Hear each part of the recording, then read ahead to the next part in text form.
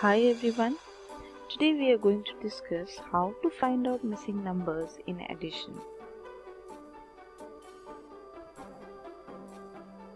This is a question and here we have to find out the missing number.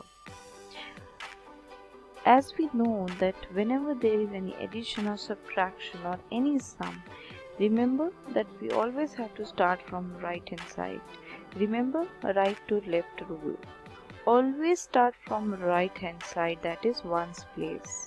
So we will start the sum from the right hand side. As we know that this is plus sum, so we will add the numbers and then we will find out what will come here. Now add 6 plus 4. It is 10. It is 10. But we have to add something to this number so that we get answer 6. As it is a 2-digit number, we cannot get the answer 6. But yes, we can get the number where ones place is 6, that is 16 or 26 or 36. So we will take the number which comes first, that is 16. Now 10 is given. I have to add something to 10 so that our answer becomes 16. So what will be my answer? Yes, my answer will be 6. So I will write down 6 here. Now 4 plus 6 is 10. 10 plus 6 is 16. 6 is here. So 1 will go on the top. Now I have given number 5. Now 1 is also given. I will add these two numbers. 5 plus 1 is 6.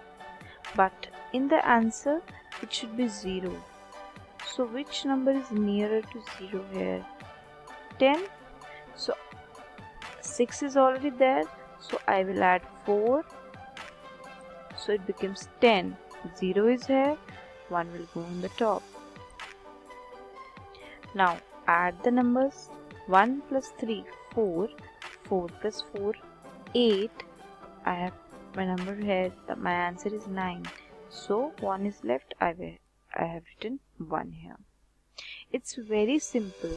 First of all, we have to see which sum is this. This was addition, so I have added all the numbers. So you have to see the answer first. Answer is already given 906. So I have to fill in the missing number accordingly. Just take one more example. This is my sum. So this is also addition sum. I will start from ones place. 4 plus 5, 9. 9. But in the answer it's given 7. In the answer it's given 7. That ones place should be 7. 9. So which number is nearer to 17?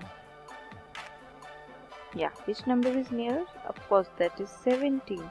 So which number we have to form? 17. Now 4 plus 5 is 9. We will add something to this number so that we get the answer 17. 9, yes,